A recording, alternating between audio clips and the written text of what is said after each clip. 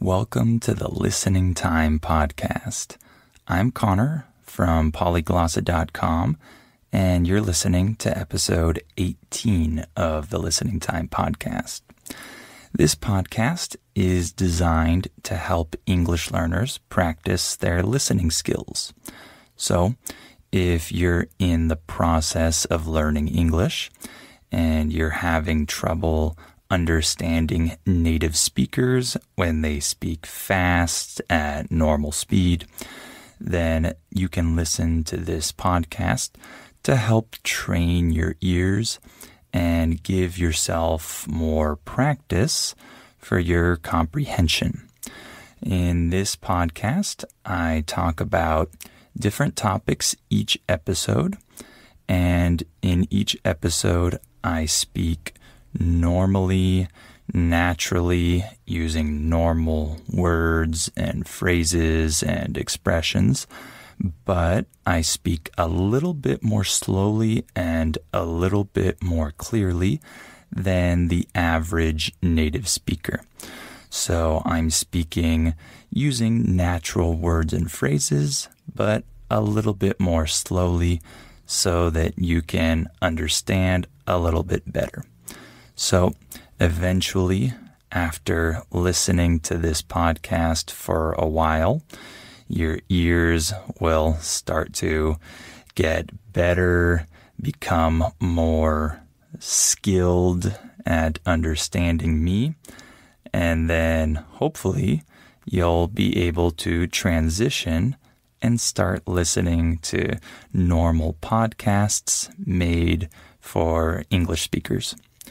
Also, remember that for each episode, the transcript is available. You can access it in the details part of the episode. So you can listen to each episode multiple times, and maybe the first time you don't use the transcript, and then the second time you use the transcript to help you understand the words and phrases that you missed the first time. And then maybe you can listen again without the transcript to see if you can understand those words and phrases the third time. That's just one example of how you might want to use this podcast. And remember that I'm not reading a script, so everything I'm saying is natural, and I'm just speaking as the words come to my mind. So this podcast should be a good resource to help you understand English better. And I just want to note that in some episodes, my voice sounds a little worse than in other episodes. This is because sometimes I record this podcast early in the morning, like today, and so my voice is just barely waking up, so it doesn't sound as great as in other episodes. And also, I want to note that I think the schedule for the podcast has become pretty regular. So you might have noticed that I'm uploading an episode every week now, one episode per week, and I upload each episode on Monday. So I think that this schedule will stick. When I say that it will stick, I mean that it will stay. It won't change. And so you should expect a new episode every Monday. And I think that I've found the schedule, the rhythm that works for me. So today we're going to talk about the circus. This is an interesting topic. I'm sure you'll enjoy it. So we'll talk about that today. And before we start, remember to sign up for our $1 listening practice seminars at polyglossa.com.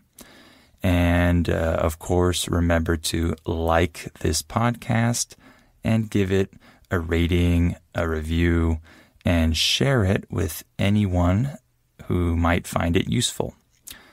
All right, let's get started. Are your ears ready? You know what time it is. It's listening time. Okay, so today we're going to talk about the circus.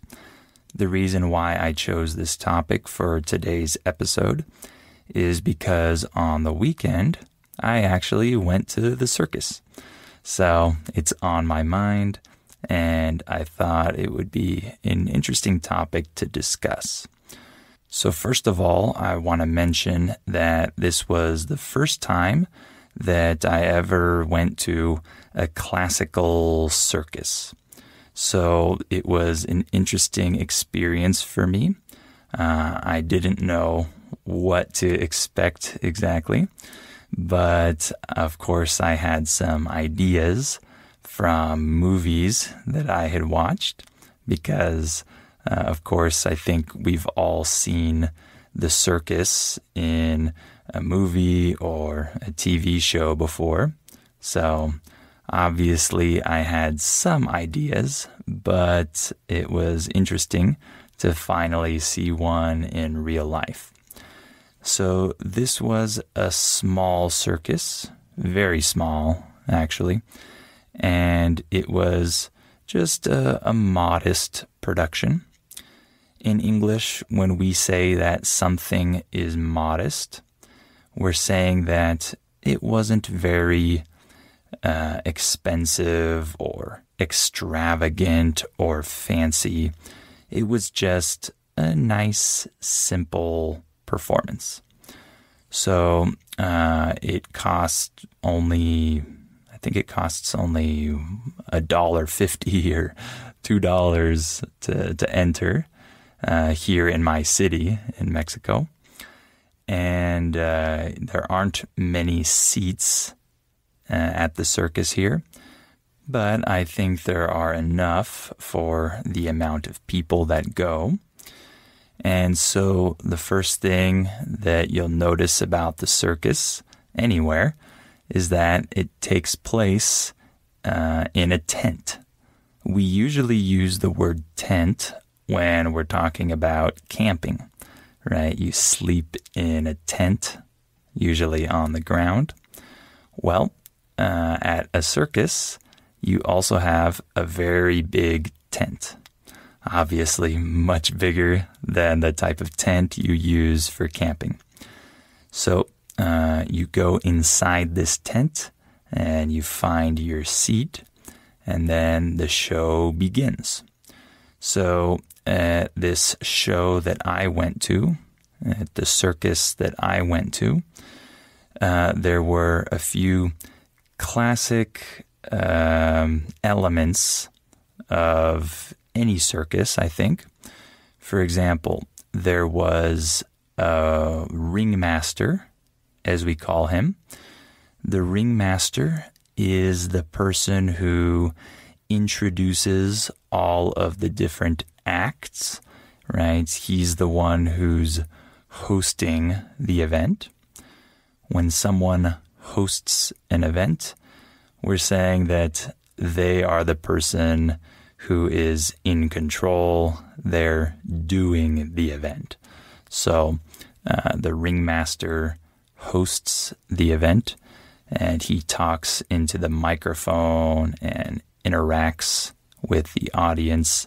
And as I said, he introduces each individual act. So there was a ringmaster, and there were clowns.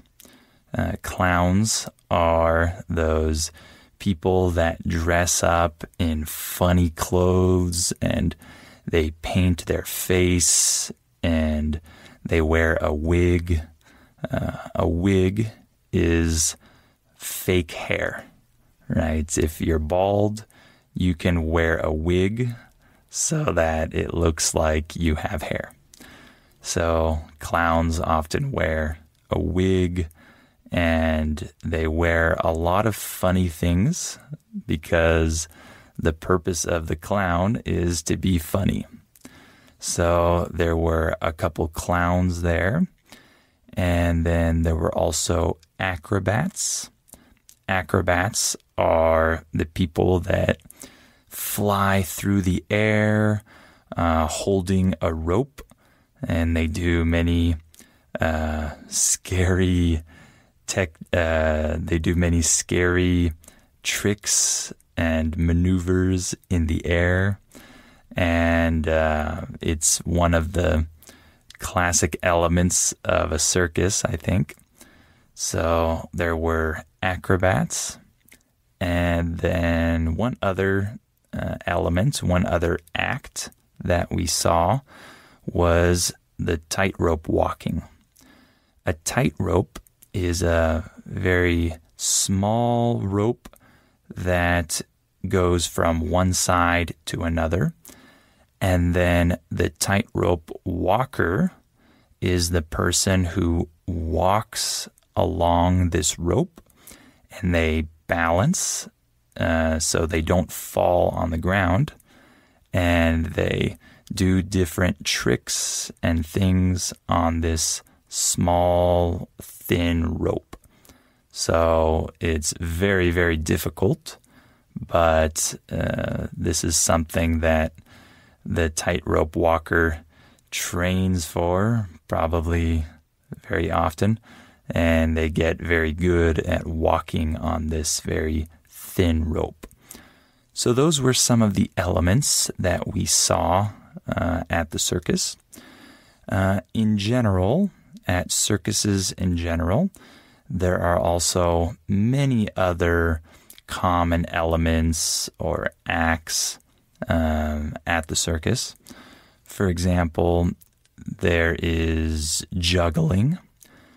Juggling is the act where people have 3 or 4 or more objects, and they throw them in the air, and they use both of their hands, and they keep these objects in the air. The objects never fall to the ground. So this is one very common act at circuses. And then another act is unicycling. A unicycle is like a bicycle, but it only has one wheel. So I think at some circuses there are unicyclists who juggle or do other things while they're riding a unicycle. And one other act that I can think of is knife throwing. This is where someone throws knives in the direction of another person, but they don't actually hit the person, right? They hit the wall behind the person. They get very close to hitting the person with the knife, but obviously they don't actually hit them. So this is another classic act at circuses. So one major element that circuses used to have that nowadays they often don't have is animals. So when people think of circuses, usually one of the things they think of is lions and tigers and elephants and interesting animals like that. However, nowadays, I think that most circuses don't include this element because people have complained about animal abuse, and they complain that animals are mistreated at circuses. So I think because many people complain about that, circuses have been forced to abandon this element. I don't really know much about the issue, but I've just noticed that animals are often excluded from circuses nowadays, and maybe they're always excluded. I don't really know. As I said, I haven't been to other circuses, so I'm not quite sure if other circuses have animals or not, but I think that most of them don't. Another reason why circuses might not have animals is that they can have some pretty bad accidents with these animals. I think that, for example, if you have a lion, this lion can attack the performer. Maybe they're not very well trained or something like that, or maybe they get very frustrated or something, and they can attack humans. So I'm sure that's another reason why having animals is not the best at these circuses. So let's just talk a little bit about the cultural significance of circuses and a little bit of the history. From my research, I found that circuses began in the 18th century in England. So the first modern circuses took place in the 1700s, I think in London. And at first, I think they didn't always use a tent. They might have used a real building. But later on, they adopted the style of using a tent and traveling around with this tent. So the traveling aspect of the circus is another very important element. In the past, circuses would travel around the country, and so the performers would have to travel between cities, and they would spend weeks or months on the road. And this is something that you've probably seen in movies or read in books or things like that. Circuses would come to town, as we would say. So the circus would appear in your town, and then you would go see the show. So this is an important element about circuses, is that they travel. Nowadays, I don't know if this is still true, if circus performers have to travel all the time and go on tour. But I'm sure they do, because different circuses like to perform in different cities. So I'm sure they still do some traveling like that. And circuses are something that capture the imagination of children. So I think that children have always been interested in circuses. And if you see circuses in movies or TV shows or in books, you can always see children getting very excited to go, because circuses are very mystical or magical events. They involve a lot of strange things that we don't normally see in our daily lives. And so it's very interesting for people, especially for children, to see these strange elements and strange people and strange events at a circus. So I think even in my experience, when I went to the circus this past weekend, I could see the children very, very captivated by this performance.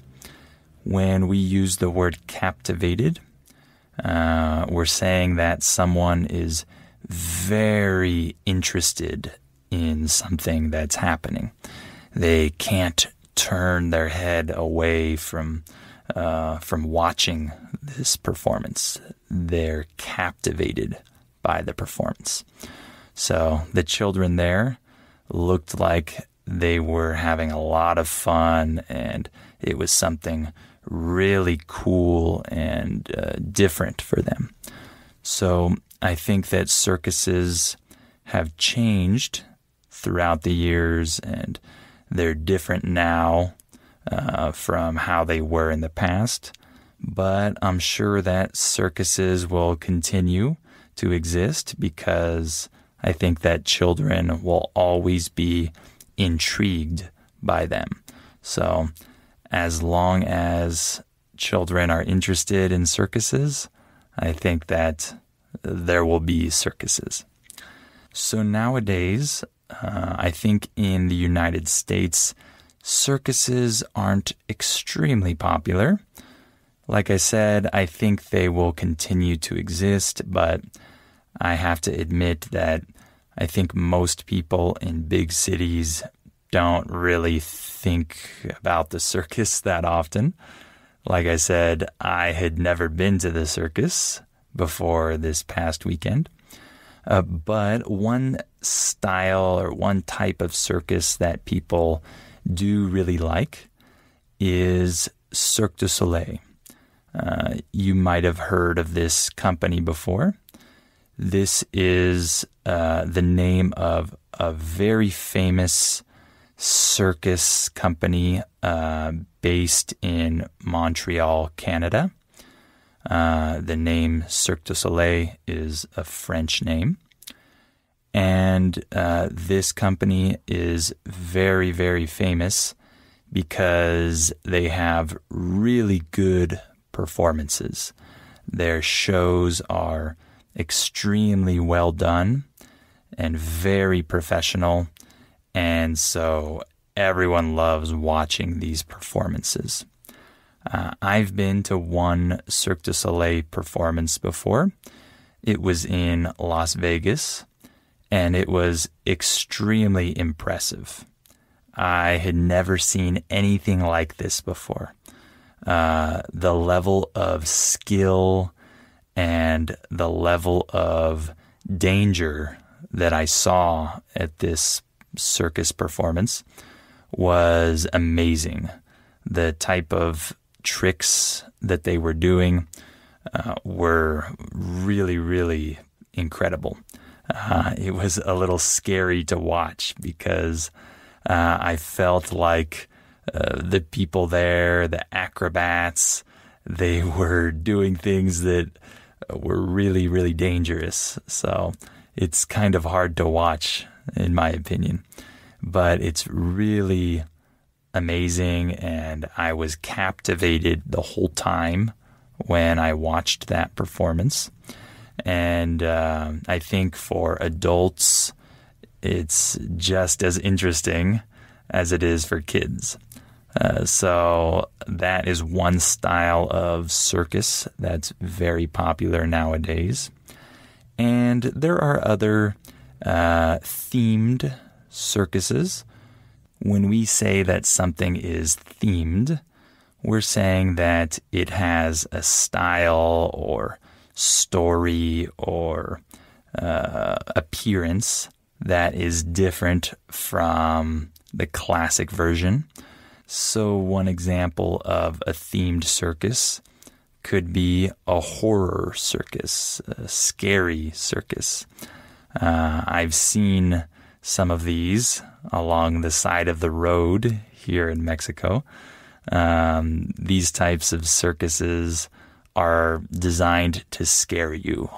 They're designed to be scary and not only entertaining like normal circuses, but scary. So I know there are some different themed circuses as well. So there's a variety in the world of circuses. Okay, so I'm going to stop there for today. Hopefully this episode was interesting for you, and hopefully it was good practice for your ears. Make sure to sign up for our $1 listening practice seminars at polyglossa.com. And please give this podcast a like, a rating, a review, and share it with anyone else who might find it useful. Thank you for listening to this episode, and I hope you'll come back for episode 19.